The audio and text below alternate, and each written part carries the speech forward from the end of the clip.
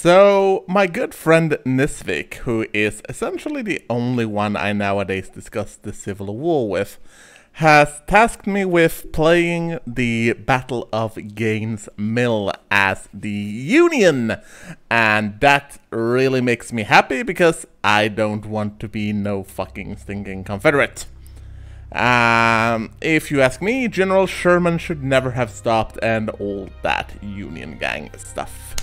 So, we will be playing as General McClellan's invasion army, and we did not expect the Confederates' aggressive maneuvers. General Lee, instead of using his forces to defend against a much larger army, has ordered a concentrated assault towards the right flank of the Union army. Overwhelmed by the tactical superiority of the rebels, Federal forces on the Union right flank began to withdraw south. After a few miles march, General Porter prepared a strong defensive line along Boatswain Swamp in an effort to stop the Confederate advance. So, our forces are executing a tactical withdrawal to prepare for Lee's attack on our right flank.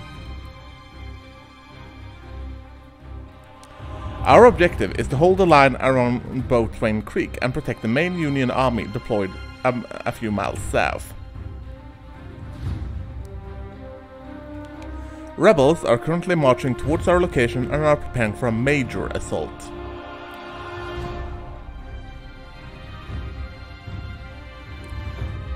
Unknown enemy numbers may attempt to surround us from the northeast. We must hold our position and do not allow the Confederates to pass, otherwise our army will be in great danger of being surrounded and destroyed. The only reinforcement we expect is Slocum's division. The rest of our forces must hold a defensive line against a possible rebel attack from the west. So, the rebels are pursuing us along this road past Gaines Mill, and we got the first US sharpshooters here. And we must buy time for our army to establish a defensive line along the Boatswain Creek, so we need to deploy our skirmishers and delay the enemy. So the first US sharpshooters will be deployed into the tree line here, and the rest of the army will continue towards the creek and General Porter here. Let's see, I think we're going to leave at least one division to hold the river crossing. Here comes General Lee's men. Come on, sharpshooters, don't fail me now. Okay, so General Warren's division will be taking up that position. Buchan's division will take up that position. Chapman's will take up that position. Cannon's will take a central stage here.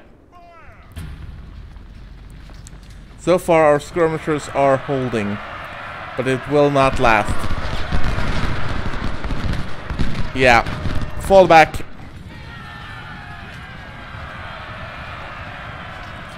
Fall back double quick.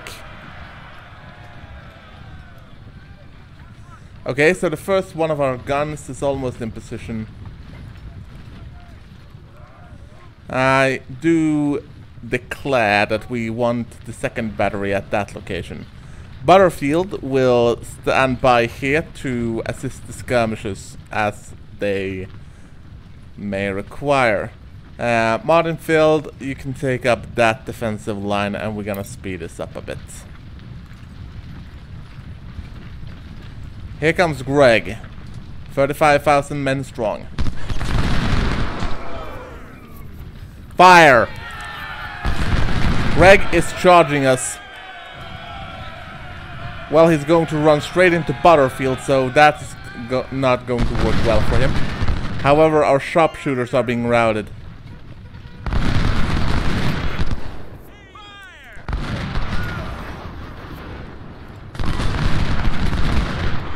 Come on, rally. I need those guys to rally now. I'm going to place up the supplies right there. Good, you rallied. Flank the enemy.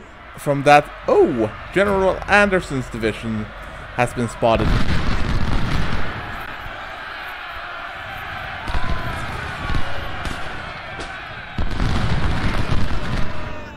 Fall back.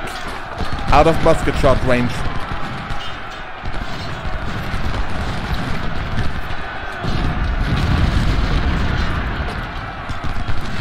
Okay, Battlefield. Run for it. All units fall back. Fall back towards the main defensive line and hope the enemy will follow. I think we managed to get them to deploy their cannon a bit prematurely. But right now we want our forces to report to the front line. Sorry, Battlefield, but your men simply have to do this double quick. There's a wooded area right in front of the left line there that should be suitable for our advance here.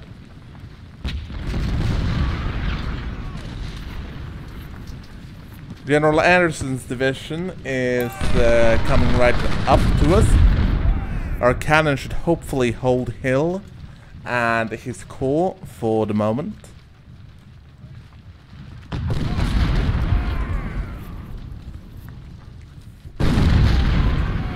Our cannon is opening fire at Pender's corps.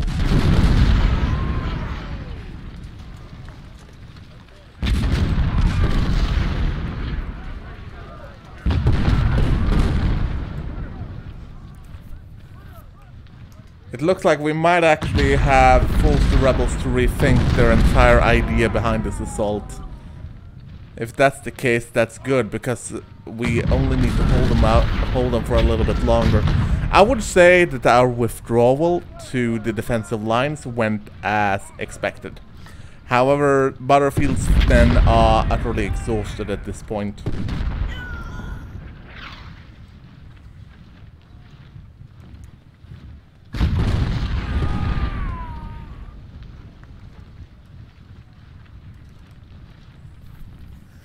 It looks like their infantry might still be forming for the assault.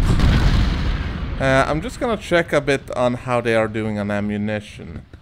They seem to be in supply, so I would not worry about that.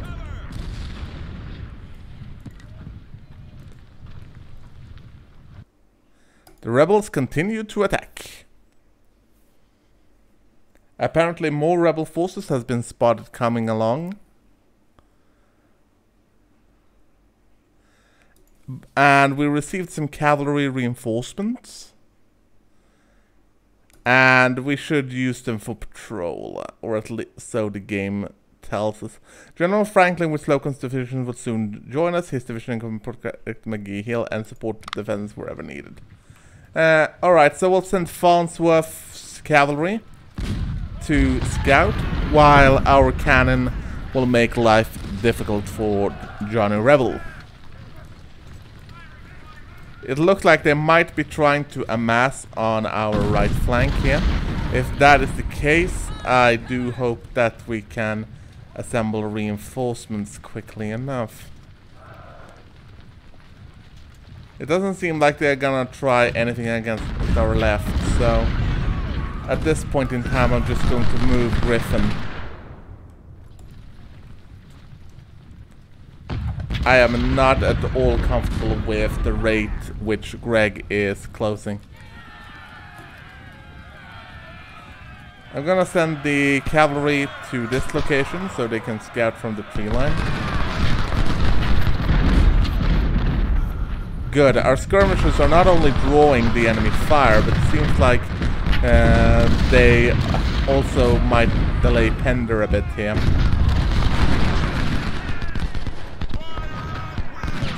But I could really use those reinforcements at this stage in time.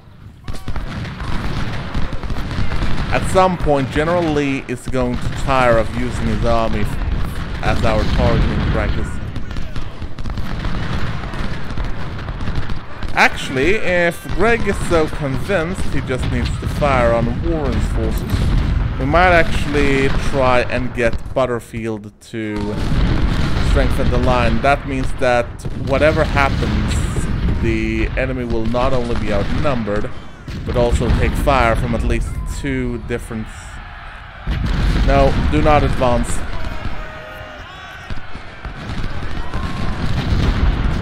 You may support the line, but you will do so from further back. Looks like we sent fieldsmen running. All we have to... Actually, you will target Pender's division. We have a perfect position there where our bullets are in Daffodil of their line. That means Weed's division, you'll focus on Anderson's division.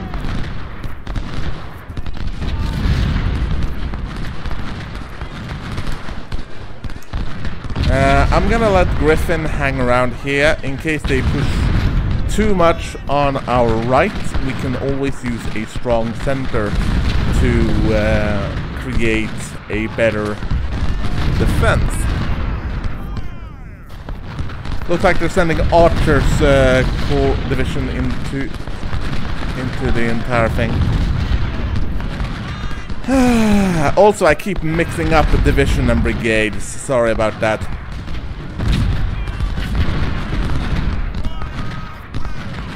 Alright, General Franklin is here with Slocum's division.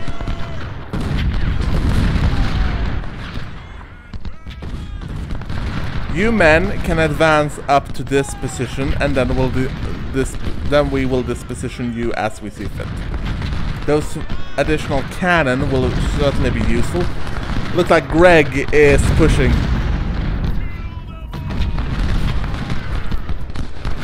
Keep firing into them, boys.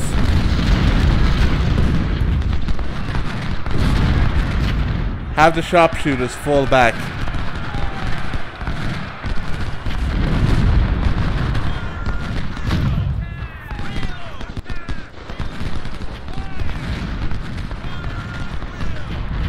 Ewell's division is also trying to attack.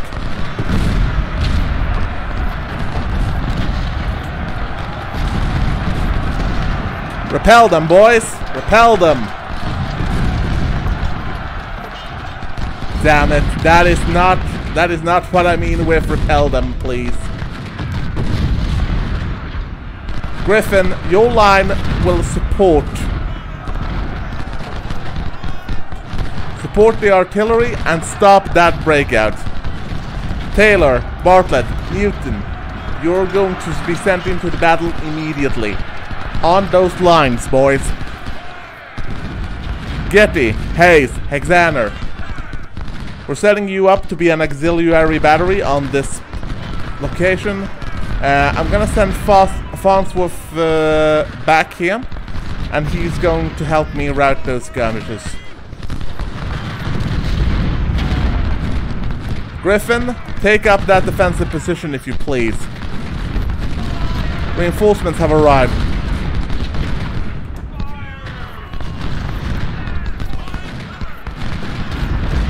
I want you to send Johnny Reb packing. Make it clear to him that he is not welcome here, nor his friends. Take on Anderson, you'll take on Branch.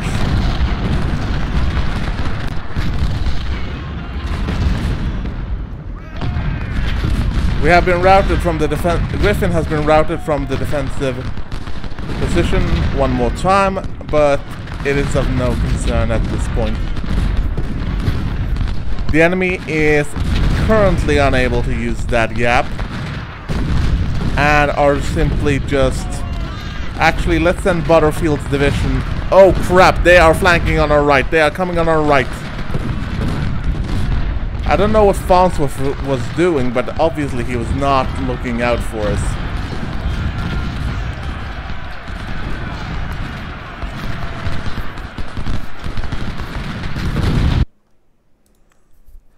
We must hold until the end of the day. That is going to be tricky. The Confederate Army is also receiving more reinforcements, which is going to be a huge problem for us.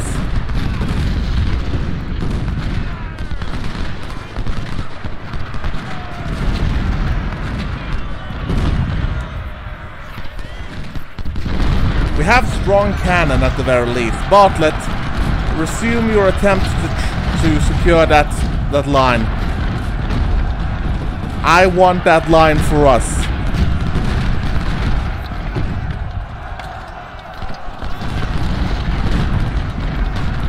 Bartlett, fire upon Greg. Newton is gonna break soon. Yeah, he's already broken.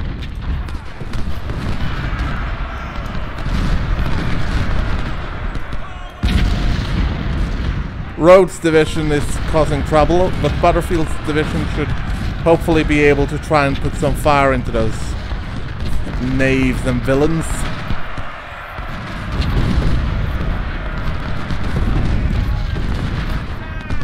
Looks like they chose the bayonet.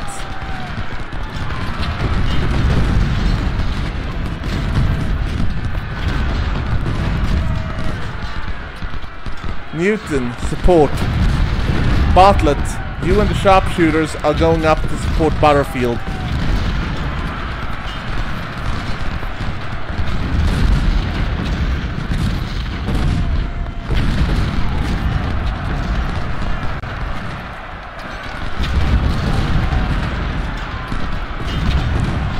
They are charging Griffin's brigade.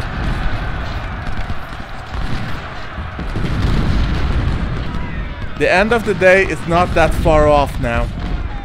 Longstreet is pushing our center. As long as we can hold them until the end of the day, that should be enough.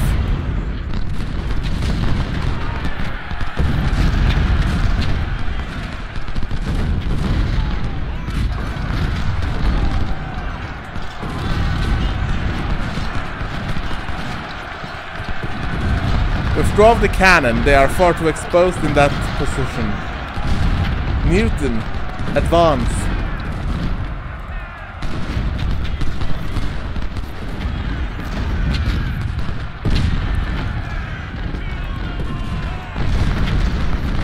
The enemy skirmishers seems to be content with...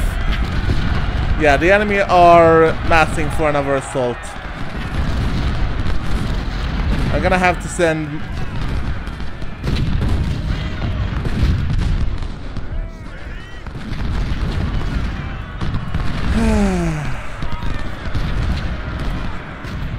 Fire into them, boys!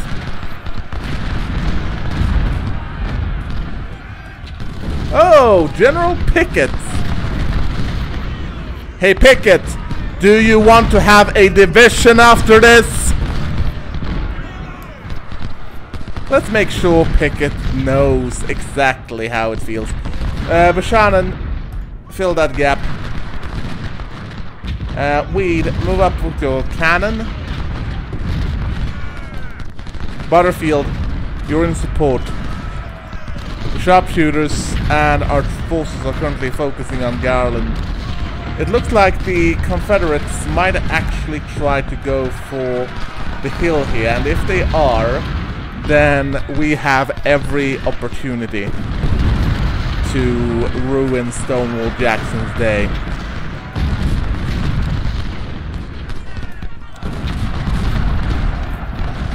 Fire into them, boys!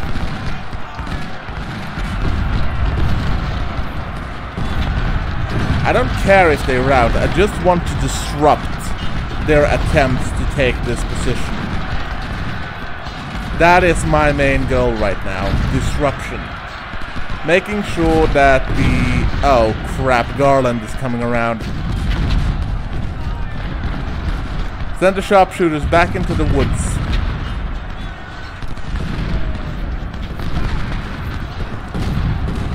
The funny thing is that Garland could not pick a right option there. There was literally no good solution for him.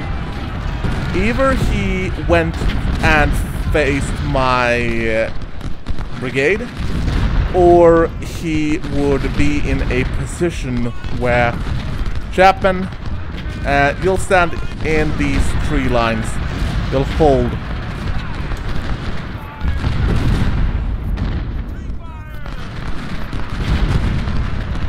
Looks like we got another Anderson coming in. How many General Anderson do they got?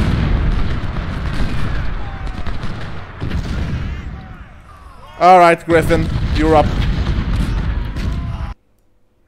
Okay, so we actually won the Battle of Gaines Mill here.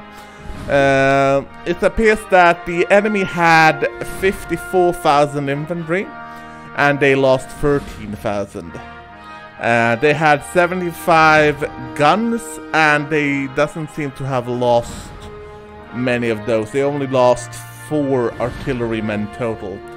Out of our strength, we had 31,000 infantry, we had 600 cavalry, and 103 guns. We lost 11 guns and 10,000 men, but the battle is a victory for the Union. And the reason it's a victory is because we held Boatswain Hill and we hold McGee Hill. And it's only a draw if I still hold McGee Hill.